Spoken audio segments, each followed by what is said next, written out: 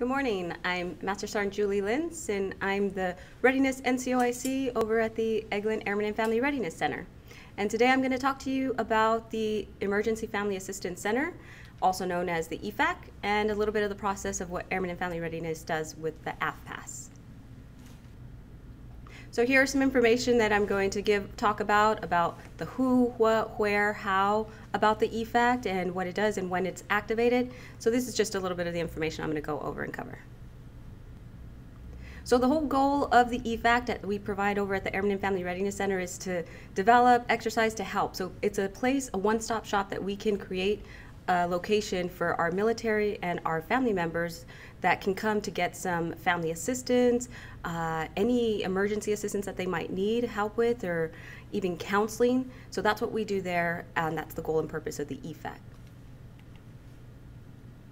So the EFAC, the reason that we will have that is if there's any emergencies that come up that are either such as the hurricanes that happened, and we have tornadoes that might come through if something like that, a chemical biological warfare. So this is not an all-inclusive list of things, but even an active shooter. There's a range of things that we try to kind of keep in mind and prepared for over at Airmen and Family Readiness to see what are the needs of our family members and military members that we can be able to provide them and assist them that we can have there at the center. So that's just some of the reasons.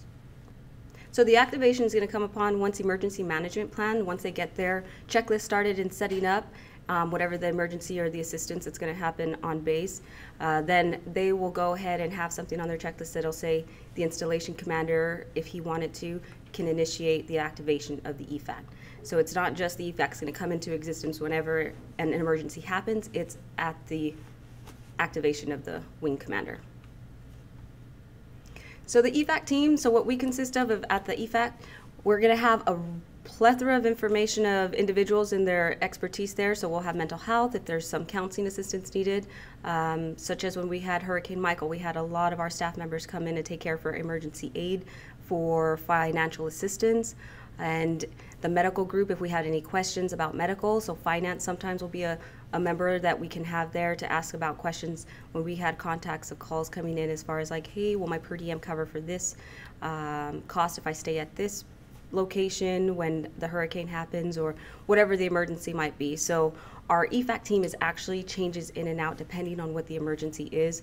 We try to be flexible on what it is we can. So we work with a lot of the agencies on base to just come out and support and have us to be able to help our family members to, like I say, coming to be that one-stop shop where if someone needs assistance during the emergency that's happened, that they need to get some assistance after the fact. So once the EFAC is activated, the primary location of where the EFAC will be held is over at the Airmen and Family Readiness Center, over at Building 205. And then our alternate location, if something should happen to Airmen and Family Readiness, then we will go over to the Youth Center. And again, it's all going to be dependent again what the emergency is, because if something happens to the whole base where after the recovery stage, then we have to probably look at our off-base locations. So just know, though, the primary location will be at the Airmen and Family Readiness Center. And then once that EFAC is activated, it will become 24 hours. Again, like I said, upon General Kane making the order to saying he wants to activate the EFAC, then we'll go ahead and put the schedule to work 24 hours there. And then it's open to all of Team Eglin. Like I said, family members and their military members can come there for a wealth of information and assistance that they might need. So when this EFAC is activated, we will have AFPAS.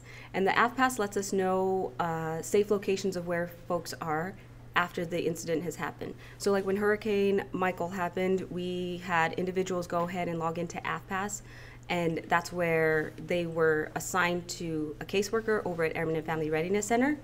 And we were able to contact the member, letting us know where their safe location was and answer the questions that they might have. So some of the members, when they're gone, and AFPAS, you can put, you need assistance with medical assistance, you're needing to say, find out where pharmacy is, how to get some medications, or a medical doctor that's closest to you. So we become a caseworker over at Airmen and Family Readiness Center, and we contact the members per that AFPAS case given to us. So that's one thing that we will provide there. So for more information, just contact us over at Airmen and Family Readiness at 882-9060, and thank you.